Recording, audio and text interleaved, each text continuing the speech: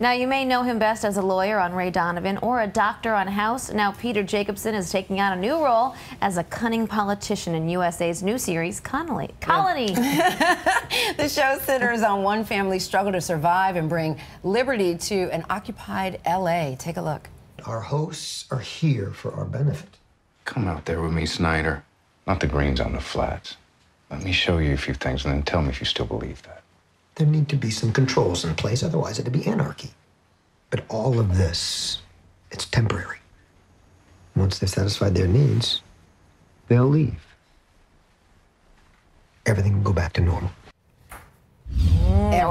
Or will it? Exactly. Peter joins us now live with all the answers. Congratulations. Everybody's talking about this show. Yeah. Great ratings after the second episode aired. I mean, it's just getting better and better. How would you describe, for anyone who hasn't seen it, the premise of this show?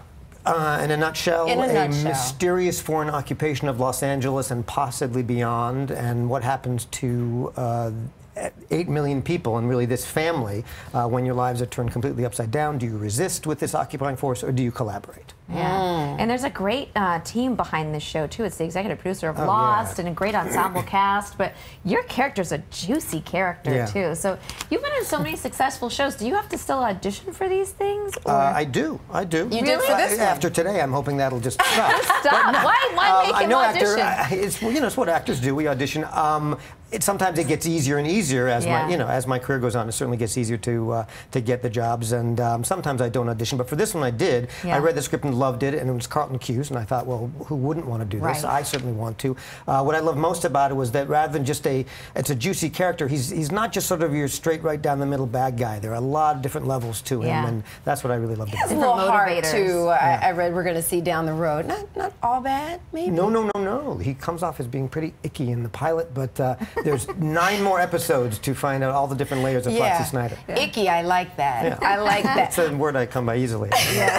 Well, a lot of social media support behind this show, as most television shows these days, and you are new to Twitter. I mean, what took you so long? Well, I'm getting on there in years, so I sort of missed the initial boat. Now it's a very weird part of my life. I enjoy it. It's great. It's amazing to connect real time to fans of the show, and there's so many fans, and they're there, and I find myself talking to them, and it's great. Do you like? How many people are you following? I'm following, I don't know, I think in like the hundreds, 3? and I have something like, I think there's Justin Bieber, and then me, and then Beyonce in terms of followers. It's great. It's a little scary because I go way over the limit of 140, and then I have to cut it. I don't know what I'm doing. So are you doing it during the show? Yes, we've been live tweeting, and I'll probably live tweet tomorrow as well. Are you going to live tweet then during Ray Donovan? Because I love Ray Donovan. You play a lawyer on Ray Donovan. I have not been asked to live tweet Ray Donovan, but now that I'm such a pro on Twitter, and Drexler, I'd be great at, Lee Drexler could really live tweet well. Well, you're a Chicago native, but you go back and forth all the time to LA because of work, but you live here in New York, right? I do. I've been here for 30 years. What brings you back here to New York?